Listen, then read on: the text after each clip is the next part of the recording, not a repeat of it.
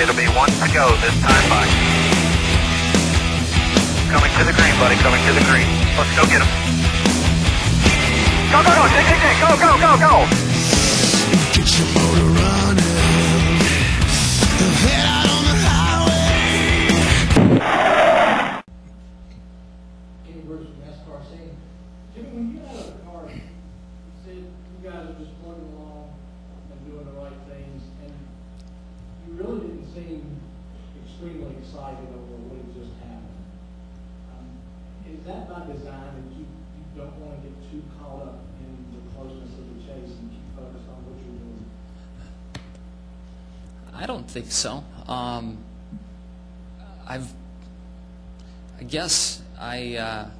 don't know where my crew guys were when I got out of the car. I think they're all still trying to get to pit, to the victory lane area. But I was just kind of relieved that we got the job done. I mean, those last 2 laps, having the 99 run us down like he did, and then that big slide job, you know, I was evaluating things in my own head and looking at what I was doing in the car and thinking, man, I almost gave up 10 points in a win right there. So I was probably beating myself up a little bit and critiquing what I'd done in the last couple laps.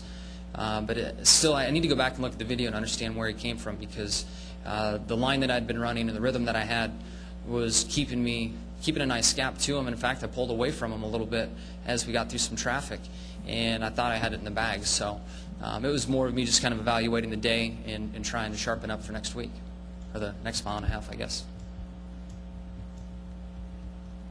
Dave Ryan, USA Today. My question is for Rick Hendrick. Rick, the bottom 3 cars in the chase right now are all Joe Gibbs racing cars. I know a couple of years ago your team got off to a similar rough start and still managed to win the title with Jimmie in 2006. What do you think is going on right now with Joe Gibbs and that organization? How do you get your team, I guess, back in it when you have such a tough start to this thing? You know, number one, I think, you know, they're the same guys that won all the races. Kyle did early in the year, and I think in our position, some of the other guys, we worked hard to try to catch up, and they've just had some really bad luck. I mean, you know, you can't, and it's going to happen to some other folks. It could happen to us next week in Talladega. You're going to have mechanical failures, and you're going to have, you know, you just can't do anything about that. And I think they just had a run of bad luck. They've had a run of good luck for 26 races. So this thing isn't over. It's not just 3 or 4 guys that are going to be able to decide it now. You know, mathematically, you have a couple of you have an accident at Talladega, and it takes out, you know, 5 or 6 of the front runners, and then, you know, a couple of bad weeks, and they run good. And anybody can still win this thing. So it's hard when you run good all year, and we have done that. We have gone into the chase, you know, had bad luck, some of it self-inflicted, and then regroup. But you know, it's just you know, it's no way to explain how to do it other than the way they've done it all year. It's just go back, work on what they've got, don't change anything, come back, and you know, they'll be good again. Tony was real good.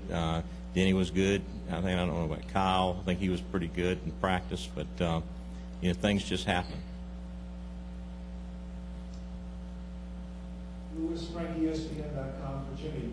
How close did Carl clear you by, and did it affect your entry or exit in that turn? It certainly affected my entry. It affected the whole turn because he went by so fast. You know, I've quickly recognized that he wasn't going to make it, and I needed to get turned and get away from him so he couldn't side draft me. I didn't know how well he was going to be back in the gas. So I really, when he went by, I saw him whiz by. I changed my entire line through the corner and you know, all the way to the start-finish line for that matter. But I think he cleared me by quite a bit. It wasn't close. I mean, he drove in there so hard. He had me by, it seemed to me, by 6 or 7 car lengths, but I'm sure it was closer than that. But I mean, I could see all of his car when it went by. It wasn't, normally when you're close to other people, you can just see the top of their car from the wing up, just from our vantage point when we sit in it. And I could see the whole car when he went by, so he had to be pretty far in front of me. Okay, we'll come back down here now. Start with Claire. You go to Hampton and David. Claire Belang, XM Satellite Radio. I was going to ask Rick about the 18 and the 20, but since that's been asked, I really want to ask you, Jimmie, how aware you are of all the issues that are happening. You try to focus on your own program, but you know the tachometer for Burton, and when people fall back or have issues, how cognizant you are of that. And then also, there were a lot of incidents on pit road, and I'd like to talk about how close it is coming in and out of pit road and how that might figure into the chase. Couple of things. One, pit road, when you come to tracks where 2 tires are an option, you're going to have problems on pit road. The line of cars coming to pit road is so long, somebody comes in for 2 and they leave, and there's guys still trying to get in and out, and it's a mess, and that's why qualifying is so important. If you can have an opening or be down there at the front of the line, it just takes you out of harm's way.